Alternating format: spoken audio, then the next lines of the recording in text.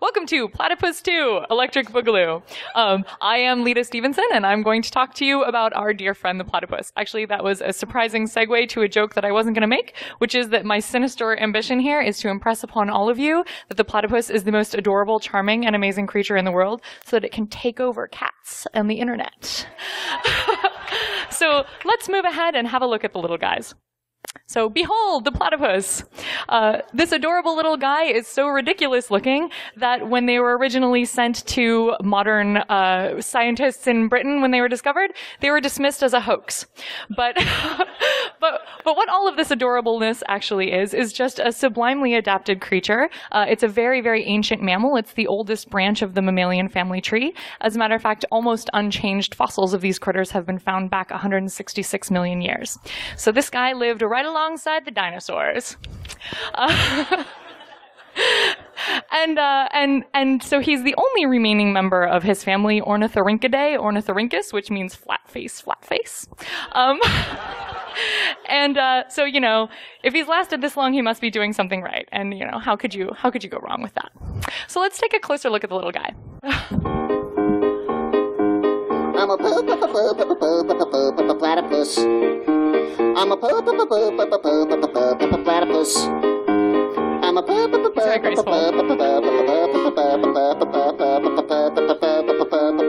platypus. You're a what? Well, I'm a duck-billed platypus. Oh, duck-billed. I'm a web-footed platypus. Oh. I'm a duck-billed, web-footed, funny-looking, fast-swimming, warm-blooded, pedal-jumping, bottom-feeding, burrow-digging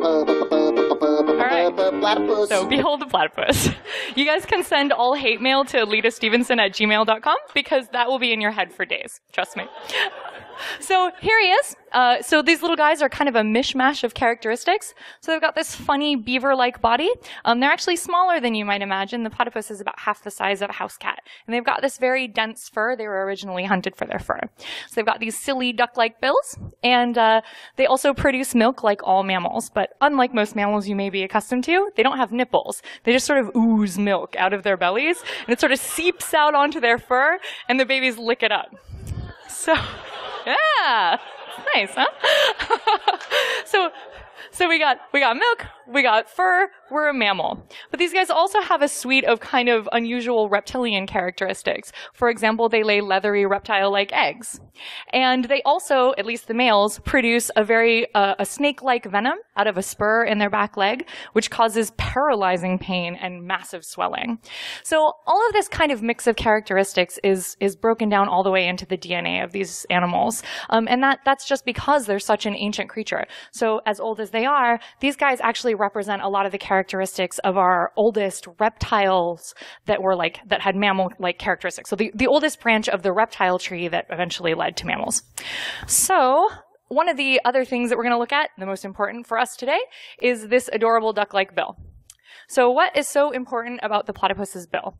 Well, the platypus's bill it's a very specialized aquatic sensory organ. It's got about 100,000 very specialized receptors on it that both are sensitive to disturbances in the water and also are sensitive to electrical signals. So the platypus is one of very few mammals that is able to perform electroreception. So what is electroreception? Electroreception is the biological ability to perceive environmental electrical signals. And it's very well preserved in fish, such as sharks, rays, and paddlefish. And as many of you undoubtedly know, there are also fish that produce and receive their own electrical signals. They have these specialized organs that shoot them out, bounce off things, receive them back. So they're sort of like electrical sonar. And recently, electroreception has been discovered in a species of dolphin and bees. So what's up with electroreception? It's most common in aquatic animals for the obvious reason that water is a better conductor for electricity than air. And in the water, vision is usually compromised over long distances. However, these guys can sense signals. So it's usually a passive sense in these animals, and they use it to navigate or to seek out prey. So why does our buddy the platypus care about electroreception? So you can see here in this image, when they dive into the water, they clamp down their eyes, their ears, and their nostrils. So they're functionally deaf blind and they can't smell. But they're perfectly successful. As we know, they're 166 million years old, so they must be doing something. And so scientists originally proposed that they might be using electrical signals to get around and to hunt prey when they looked at their bills up close and discovered that they had these kind of pore-like receptors that were sort of similar to those that you see in electric fish. So to test this, they put these cute little guys in tanks and dropped batteries in. And sure enough, when the batteries were dropped into the tanks, the platypus would seek them out and attack them.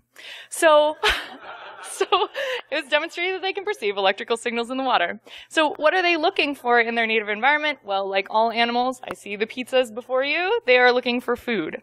So why are they looking for electrical signals? And what's going on in the food that they're looking for? Well, we've got little fish, shrimp, and aquatic invertebrates that they eat.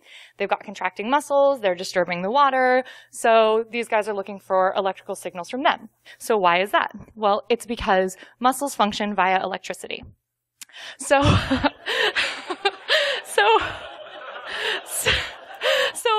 all active muscles produce electrical signals. And when muscles are contracting, you can perceive and measure these electrical signals if you have the appropriate sensors. That's what EMG measures. So sure enough, that's exactly what happens in the water. If the animals have the right receptive systems, they can read electrical signals that are released by muscle contraction from prey items. And that's exactly the case with our platypus. When the invertebrates that they eat are swimming around, they're releasing small electrical bursts that these guys can read. So with a stimulus of a sufficient threshold, the platypus will receive a signal at the bill in some location. And when it receives the signal at the bill, a neuron associated with the receptor will fire, and the brain will receive a signal that says, yep, we've got an electrical signal, and it's from this location. So in the platypus, it's unique because this is a very, very directionally sensitive system. So, for example, if there's a piece of prey or an item of prey that's like swimming up to the left, they'll perform this reflex arc that shifts their head to put the most sensitive parts of their bill in the direction of the signal. So if it's up and to the left, up and to the left. If it's down and to the right, down and to the right. And that's unique to these guys. Electric fish cannot perform that. So that gives us an idea of how they can use this ability to kind of pinpoint prey in three-dimensional space. But there's more to it than that. So in the platypus's bill, there are actually two types of receptors. We have our electroreceptors in red, like we've discussed, but there's also a second set, which are these mechanical receptors, as we kind of briefly discussed in the first place. Mechanoreceptors in the platypus are kind of unique, again. Mechanoreceptors in all animals are very, very common. These are just receptors that tell you that you're receiving some kind of signal to your skin. So like if I push on my hand, I'm activating pressure receptors in my skin that tell me I'm pushing on my hand, it's happening here, it doesn't hurt yet, if I do it harder it will. These in the platypus are called push rod mechanoreceptors, and that's because of this kind of columnar shape that they have. Both receptors in the bills are actually only available to the platypus when they enter the water. So when the bill is submerged, they have these cells that cover them up, they open up, and they're able to actually perform. So this is kind of unusual for these guys because other related receptors in other animals are tethered to the sides. These guys are free to rotate around their base, which means that they're even more sensitive to vibrational activity in the water. So the electroreceptors are kind of evenly distributed along the bill, or the mechanoreceptors rather, are evenly distributed along the bill. But the electroreceptors are arranged in these very, very neat, tidy red stripes that you see there. And these stripes actually correspond to the directional sensitivity of the animal. So like I said, they're directional. They have an area of sensitivity. That area of sensitivity is forward and down. So it's kind of pointing outwards. And in nature, that corresponds to the animal being able to sort of sweep the substratum of the water that it lives in. So it goes down to the bottom, kind of looks around, and that's the area that's the most sensitive. So the organization of these receptors kind of follows along that. So if they receive a signal, they turn their head, they point at it, and the signal passes down those lines and enables them to continue perceiving it along the length. So it's not just organized on the bill, their brains are also very organized. So what we have here is the platypus cortex. The cortex is the most advanced part of the brain. It's where all of the signal processing occurs. And in all animals, you can measure how important an organ is by how much of the brain is devoted to it. So you can see here's like these little platypus bodies, their little feet, there's almost nothing devoted to that. And they just have this disproportionately massive part of the brain that's devoted to sensory processing from the bill. So this kind of interdigitated pattern is sort of repeated here. And what we have is these kind of complicated stripe-like patterns of neurons that are processing information from the receptors in the bill. Interestingly, these receptors these neurons in the brain receive input from both types of receptors. So every single receptor in the brain receives input from a mechanoreceptor and an electroreceptor. So what is it doing there? Well, let's kind of break it down a little bit. So we have two systems. Whoa, I love this slide. So we have two systems, both of which receive different input from the same stimulus, the animal that these guys are after. One of them is electrical, one of them is mechanical.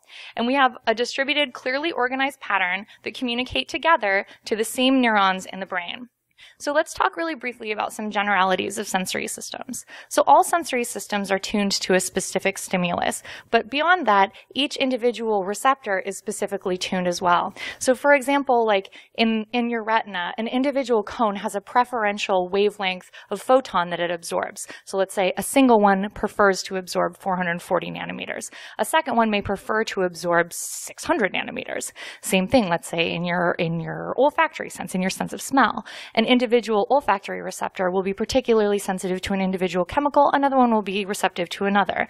And the way that this works in the brain is the whole sense that you perceive and that you feel and that you interpret is because your brain takes in all of these millions of pieces of individual points of data and combines them and produces an idea that we have of the reality that we perceive.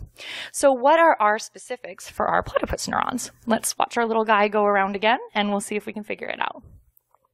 Okay, so there he is. So he's in the tank kind of whirling around. They've dropped in a bunch of scrumptious mealworms for him.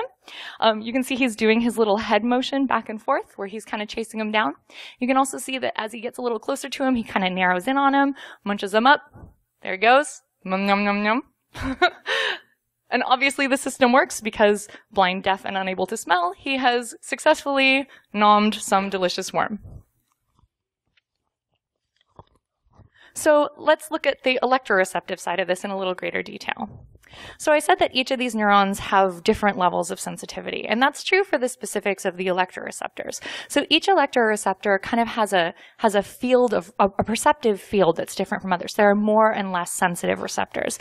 That's what the forward and down is. So in this graph, this is kind of illustrating the receptive field for electrical signals that the platypus is able to interpret. And you can see in that forward and down direction, that's the longer range of these lines. Those lines correspond to the minimum voltage that they can perceive, which in nature is basically how far away they are from the animal that's producing a consistent voltage. So these are our receptive fields. Let's have a look at how that kind of turns out in practice. So these are graphs of the platypus's motion when it's looking for prey. So down here on the bottom, this is kind of a typical scanning motion for these animals. You can see the primary receptive fields, the more sensitive areas, are laid out here with the triangles. So these guys are kind of going down, they're looking around, they're kind of swinging their heads back and forth, just sort of looking in a general area on a riverbank or on the bottom of a lake. And when they receive a signal, they zoom in, they do that head motion we talked about, they narrow in on it, and they do a narrower scope of the area that they're looking at. So a good way to kind of imagine what these guys are doing is if you've ever seen people with like metal detectors at the beach. You kind of swing them back and forth, it'll start beeping, and then all of a sudden they go in a smaller area. So that's what these guys are doing here. So this gives us an idea of how they pinpoint the direction of a signal. And it gives us some idea of how they can kind of guess at the distance. But it's not enough information for them to be able to do that without any other senses. And it doesn't address our friends, the mechanoreceptors. So let's remind ourselves of the brain here. We've got our intertwined regions that are incorporating both pieces of data. We've got our neurons in here that can interpret both and deal with both. So we'll kind of look at this in the end. So mechanoreceptor, electroreceptor, neurons come together. So here's where our sensitivity comes in. So each and every single one of these different neurons in the brain is specifically sensitive to latencies between the way that the signals are received. So electrical signals travel faster in water than mechanical signals, and each of these guys has a preferential latency. So when the brain is kind of interpreting this, it knows that it's going to get different amounts of information at different times. So it knows what region of the bill the signal is being received, and it knows that there are both electrical receptors and mechanical receptors in that region, and it knows the difference in time between the signals at that point. So this kind of complicated processing goes on in here, and that combined data enables it to kind of take all of that bits of information, the difference in time that they receive it, and put it together to give an idea of how, or of where the prey is located in three-dimensional space. So kind of a sort of similarity in that, and a good way to think about it, is the way that the primate visual cortex interprets two different images. So on the retina, you get slightly different images because you're seeing two different things with your two different eyes. And they have a kind of similar form of processing where they take those two images, interpret them together, and produce a three-dimensional image that has meaning for direction and for distance. And the platypus does something very similar to that. It does it with two completely different types of data, and it gives them a three-dimensional pinpoint in space. So to close, I will answer the question of what the plural form of platypus is, which so many people question. So we'll do audience participation on this one. So who here thinks it's platypus, like fish, platypus, platypus? Okay, we've got a couple for platypus. How about platypi? Platypi. How about platypuses? Okay, we got some of that too. Okay, so you get two options here. You get acceptable, which means I will not be pedantic at a bar and tell you you're wrong if you say platypuses. But because it comes from the Greek, technically the correct plural form of platypus is platypides. And speaking of being pedantic, if you want to at bars, this works for octopus too. So octopus, octopodes. and the slide that you guys are most likely to actually remember from this, and a bonus word here, is the correct form for a baby platypus is a puggle. So that was a little brief, but thank you very much.